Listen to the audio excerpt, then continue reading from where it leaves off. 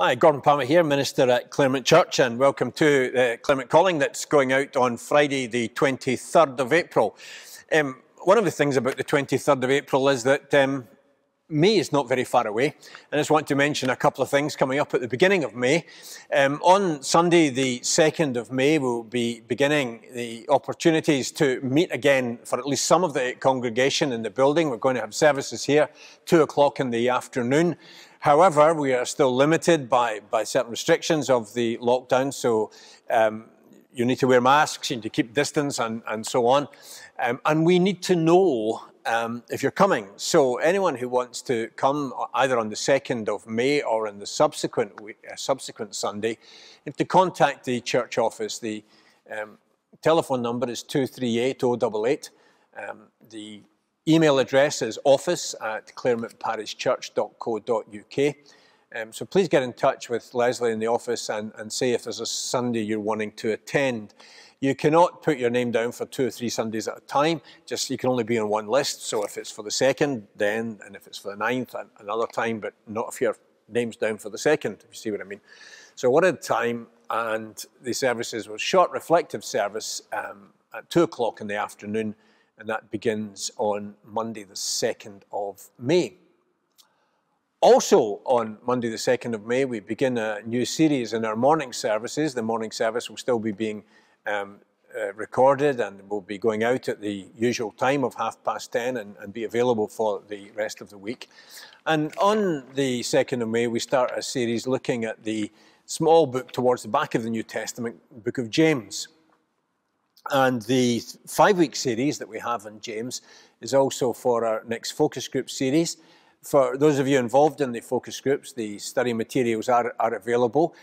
They're ready and good to go. And so just if you haven't got them and need them, just get in touch with the church office. And again, Leslie can sort that out. But I want to encourage others to think about being part of a focus group and looking at the book of James with others.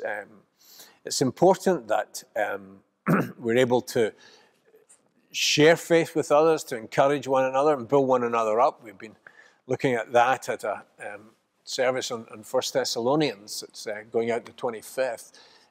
It's an instruction, and the theme of James is actually very important. It's about the importance of being tested for our faith. And testing can be a good thing, can it? Got here my MOT certificate for the car.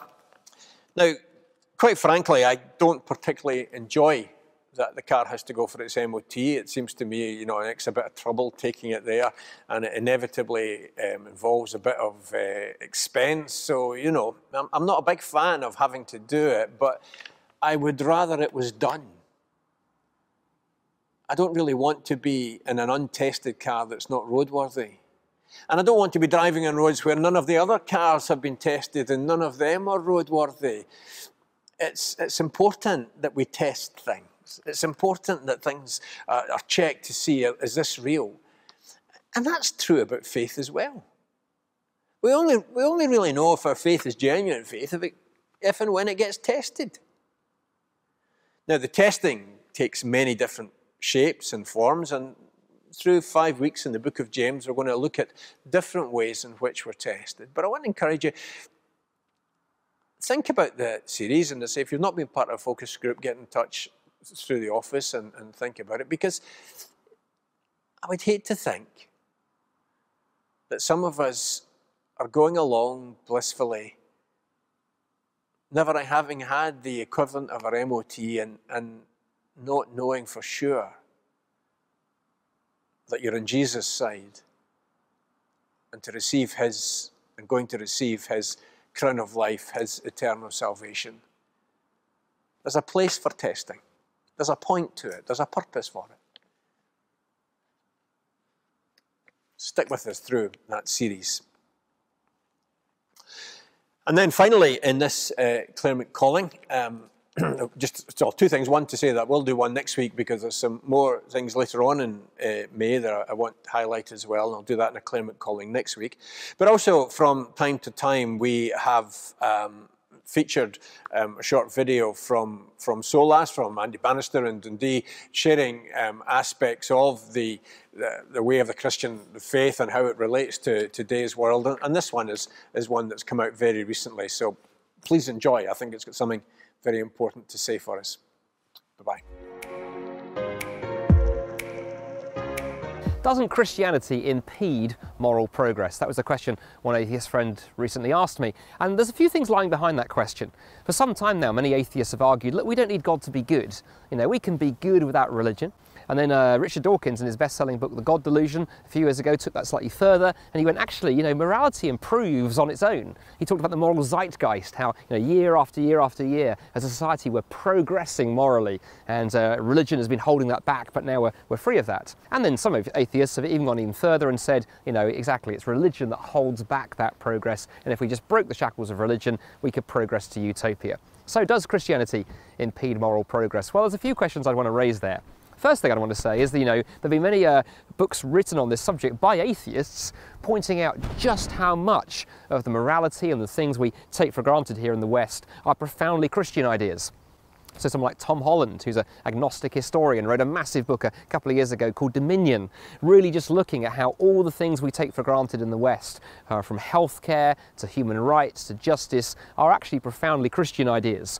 Or the French historian Luc Ferry, in his book A Brief History of Thought, goes a similar direction, pointing out that in the ancient world it simply was not taken for granted that all human beings are equal. Everybody assumed that slavery was okay. Everybody assumed that some people had more value than others. And then Christianity, with its belief that all people, no matter what their background or gender or ability or race, were all equal before God, the foundation for human rights. Luc Ferry, the atheist, says, you know, that's an idea for which atheists should be profoundly grateful. So that's the first thing. Actually, our society is far more Christian than many of my atheist friends have realised. But then secondly, the moment you talk about moral progress, that raises an interesting question, doesn't it? Because progress implies a destination. You know, I'm a hiker. I love walking in the countryside. And if I was to ring my wife halfway through my hike to kind of catch up, and my wife was to say, oh, Andy, how is the hike going? And I would say, well, I'm progressing. She'll assume that means I'm nearer the summit of the mountain, not lost in the woods with my lunch stolen by a pack of marauding squirrels. Progress implies that we're getting somewhere. And the question I want to say to my atheist friends is, if there is no God, what the heck is the destination? There's nowhere we're supposed to be. We're just blundering around in the wilderness. So that progress language is interesting.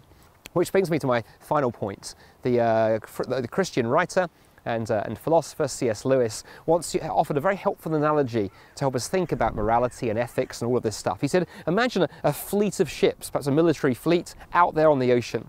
And he said that fleet of ships needs three things in order to function well. Firstly, he said, each ship needs instructions about what to do if it breaks down, how to maintain itself. And those instructions about how each ship should maintain itself, said Lewis, that kind of equates to personal ethics, the kind of ethics that tells us how to look after ourselves, how to behave well, and so on and so forth. But then secondly, he said that fleet of ships needs instructions about what happens as they interact with each other, who gives way to whom, if two ships are on the same trajectory. And Lewis said, that's rather like societal ethics. We need ethics that tells us how we behave when we interact with each other. But he said beyond all of that, that fleet of ships needs something even more important than those first two categories. That fleet of ships need to know why they are out on the ocean in the first place and what the mission is. And similarly for us as human beings, unless we know what the purpose of life is, why we're here, what the good life looks like, what it's all about, then any talk of morality or progress or everything simply collapses. And of course the Christian faith offers some profoundly helpful answers to that question, and some of those you can check out in other videos in the Short Answer series.